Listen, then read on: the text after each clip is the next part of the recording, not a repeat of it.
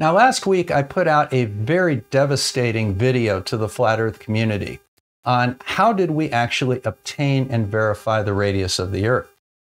And in that video, what I did was I looked at some of the optical means that we have to address the radius of the Earth, specifically the Eratosthenes experiment, Al-Biruni, and then an equation I derived to answer a very specific question, to estimate the radius of the Earth based on how much of an object was hidden over the horizon. But that wasn't what I did the video for. It was just kind of the lead up to it. I addressed the optical issues, and then I presented my case for the fact that the distances across the ground, which are easily measurable by anyone, confirmed the radius of the Earth based on great circle distances. And that was what the entire video was about. But rather than address that, Quantum Eraser wanted to seize upon the formula that I came up with, which we kind of tongue-in-cheek named the method Al-Biruni. But let's go ahead and have a look at that presentation so that we can get some clues and some insight into his misunderstanding of the problem, his misapplication of the mathematics, and the faulty conclusions that he reached. So let's go ahead and have a listen to Quantum Eraser.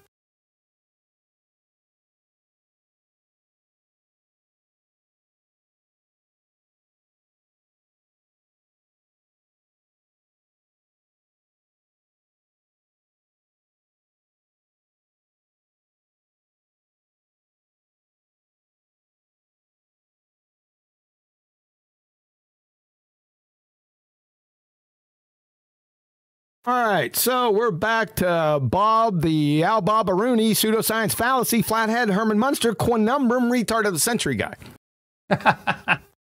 Now seriously, John, what are you, about 8 years old? You know, if you want to be taken seriously by adults, you have to present yourself as an adult, and that's not how you do it, my friend.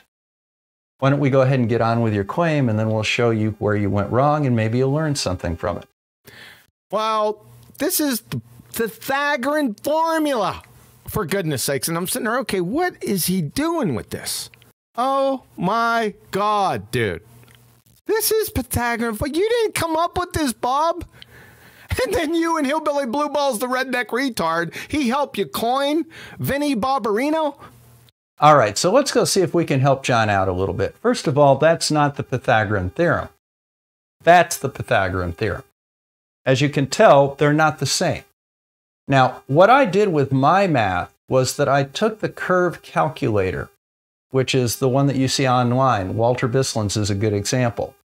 And what I wanted to do is I wanted to see whether or not I could determine the radius of the Earth based on the amount of an object in the distance over the horizon that was hidden from my view. Now, just to save you the trouble of going through it again, I'll go ahead and link the video where I came up with this, so that you can review it in its entirety. It's a 10 or 15 minute video, and I don't want to have to go through it all again right now. But here's what I came up with. If I was standing on the shore, right here, there's me, and I looked out at the horizon, there would be a point that would be my horizon. Now, if I am 6 feet tall, or 6 feet above the water, that point would be 3 miles away, roughly. Now, the thought that I had was it would be very difficult for me to stand here and try and figure out where that was. However, if I was here with just my eyes above the water, I could not see anything on the shore below my height, because right there, all that would be hidden from me. And what I did was I went ahead and I used this example after deriving this formula from the curve calculator. And that is that the distance between me at the surface of the Earth and the object I was looking at, and the height is what height that object has to be before I can see it. So in this case, I can't see any of this. It has to be at least 6 feet off the ground, or 6 feet above the water, for me to see it. And that is my H. All right, let me finish it up. Now, what I did with that was I looked at the distance to an object. You looked at the distance to an object. What object might that be, Bob? I mean, just any arbitrary object? We can just look at the object? Now, do you see the tactic that he's using right now? He's trying to restate my premise. What is this formula for? It is to determine the radius of the Earth based on how much of a distant object is hidden by the horizon. So in other words, if you're out at this point right here, you can't see any of this structure in the distance. It's hidden from you. It has to be at a certain elevation based on the distance to it before you can see it, because the rest is hidden by the curve of the Earth. The way this formula works is you have to have a distant object that is partially hidden by the horizon. That seems to me to be common sense and wouldn't need to be explained to somebody. But have a listen to Questionable Education and his take on that. I mean, just any arbitrary object? We can just look at the object? That's how you did it? And the height of the object that was hidden from the height of the object that was hidden. Now think about that. The height of the object that was hidden. That's non sequitur. I mean, you're not going to be able to do anything with that. The height of the object that was hidden. What does that even mean? I don't know. From my view. And what I found was that if you took the distance and squared it, so the distance to what? To the fairy tale object here. Unbelievable. Subtracted the hidden height squared. You subtracted the hidden height squared. Like I said, it doesn't make any sense so far. What you're putting with these variables is nonsensical buffoonery. We're going to see it a little bit closer here. I just wanted to let you guys hear this nonsense, so you didn't think I was making it up. And divided it by 2 times the hidden height, you came up with the radius of the Earth. Now, yeah, sure we did, Bob. Well, since John can't seem to figure this out and never bothered checking it, let's go ahead and go through it together. Now, if an object has to be at least 6 feet off the water to be seen 3 miles away, that's how far it is to our horizon. But if we're in the water at 3 miles with just our eyes above it, something has to be at least 6 feet high before we can see it. So our numbers are, we've got 3 miles, that's the number of feet in 3 miles, and we have the hidden height of 6 feet. We square that, subtract the square of that from it, divide it by 2 times the height, and we come up with 20,908,797 feet. It's a simple matter to divide that by 5,280 feet, and we come up with a radius of the Earth of 3959.99. It works just fine. Now, one thing that I did address in the video is that this is not the true geometric radius of the Earth. What this is the refracted radius of the Earth. Now, for those of you that are not familiar with refraction, light bends in our atmosphere and makes objects appear to be higher than they are. That is the exact same effect of having an Earth with a larger radius than the actual geometric radius of the Earth. That's why we sometimes refer to it as refraction equals 7/6r. And as a result, we see a little further than we would expect to see based on just the geometric size of the Earth. You know, you do have times of extreme refraction. The Black Swan photo is an excellent example of that. That is an example of extreme refraction near the surface of the Earth. And that's why they're pointing that out, and that's why I went to the distance across the ground as a proof of the radius of the Earth. You can't refract a measured distance across the ground. But rather than address that, they wanted to make fun of the fact that Blue Marble and I came up with the idea of calling this the method Al-Bob-Rooney as a play on the method Al-Biruni. Apparently, John didn't think that was very funny. Well, oh well. Guess what, John? My sense of well-being does not depend on your approval, nor does the accuracy of my mathematics. But let's have a look at the accuracy of your mathematics and your understanding of this problem. Bob the delusional flathead Herman Munster bonehead says that he came up with his own method for deriving the radius of the Earth. And with the help of Hillbilly Blue Balls, the redneck retard, the photosynthetic redneck, coined it Al-Bob-Rooney. He changed what the variables meant. We'll see that here in a few seconds. This mytho-mathemagical Mr. Magoo Muppet Moron belly laugher will give you the radius of the Earth, according to Bub. So, distance to what? Like I said, Bub. What's the object? Can it be a toothpick at 25 paces? Will that give me the radius of the Earth? You know, I thought that you had to hear that to believe it. A toothpick at 25 paces. This is a method for finding the radius of the Earth, or at least an estimate of the radius of the Earth, based on how much of a distant object is hidden from your view from the surface of the Earth. Now, we use the example of me being out here, and things had to be 6 feet high before I could see them at a distance of 3 miles. How much of the toothpick is hidden at 25 paces? Assuming, of course, it's out in the open. You know, we're not going to play their little game. Well, what if there was a big steaming pile of fertilizer in front of the toothpick? It would be blocked from my view, so therefore I could use it to calculate the radius. No, that's not what this method's about.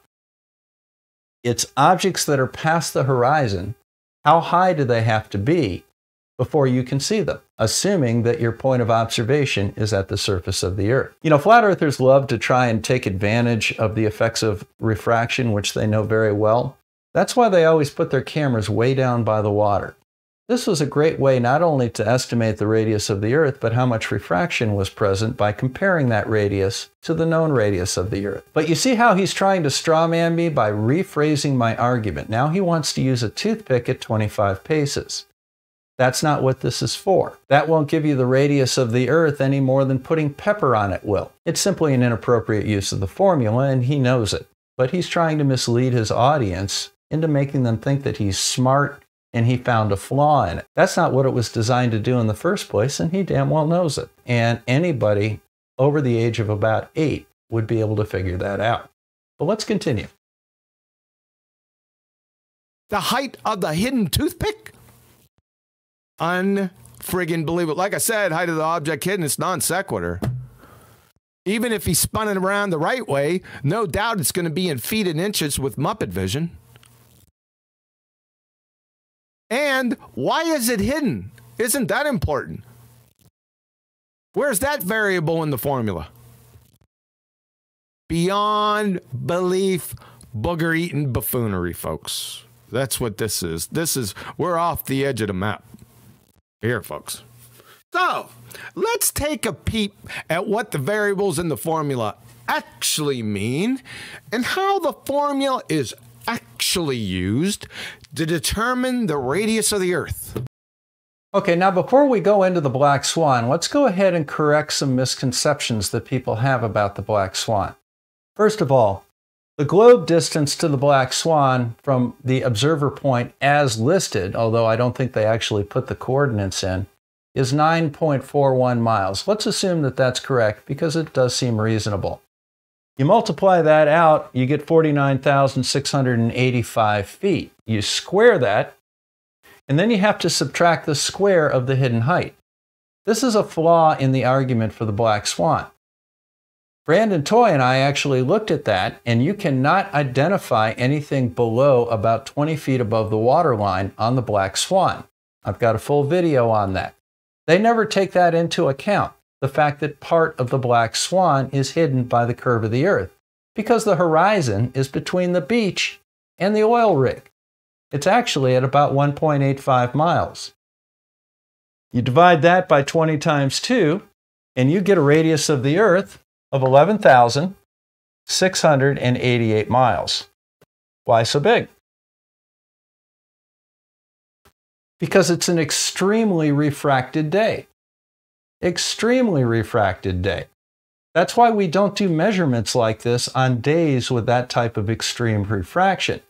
Now, if you look at a regular photo of habitat, you're going to find probably 40 feet of that oil rig is missing over a nice clear horizon, not an ambiguous one like in the black swan, but over a nice sharp clear horizon. Do the math for that, you get something that's a lot closer to the actual radius of the Earth, because that's a normal refraction day. Now, one last thing that I really want to emphasize. That's a great circle distance on a sphere. If you want to claim the Earth is flat, you can't use the great circle distance. I'm not going to allow you to do that. you have to calculate the flat Earth distance based on triangles. You can't use a globe distance to claim the Earth isn't a globe. That is a true non sequitur. The globe distance is a great circle distance across the surface of a sphere. You find it using spherical trigonometry, specifically something called the Haversine formula, and that's right here.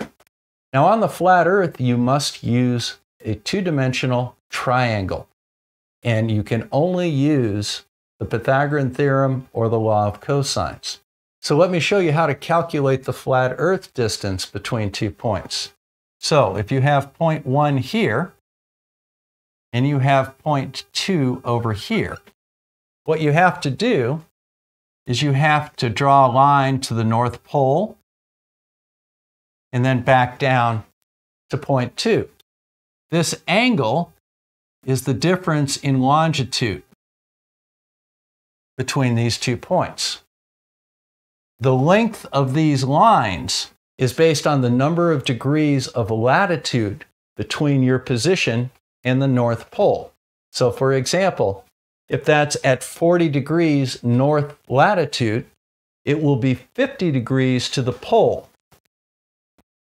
or 3,000 miles. Here, we'll bring this down a little bit, but likewise, if this one is at 30 degrees north latitude, it is 60 degrees to the pole, or 3,600 miles. Now, what you need to do then is you need to figure out that distance. You solve for the triangle. Now, if this is 90 degrees, you can use the Pythagorean theorem. If it's not, you have to use something called the law of cosines. You have that angle, and you have these two sides. You have to solve for that one. And the formula for that is rather simple. If that's A, that's B, and that's C, C squared equals A squared plus B squared minus 2AB cosine your angle. Have at it, folks. So, let's take a peep at what the variables in the formula actually mean and how the formula is actually used to determine the radius of the Earth. We'll use everyone's favorite, the black swan. Now, just in case this is a little bit, it's kind of small. Let me see if I can help you out here. Ha ha! How about that? So, if everyone could look right here beneath Pythagorean formula right here, does everyone notice what this looks like? What is this? That's Bob's formula, isn't it? There, right there. That's Bob's formula.